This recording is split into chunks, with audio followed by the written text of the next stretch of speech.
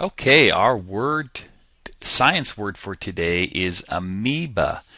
And this is an amoeba right over here, this whole thing right here. And the scientific word is a genus of protozoa consisting of shapeless unicellular organism. So it's uni means one. Oh, it's not working here. Excuse me, one.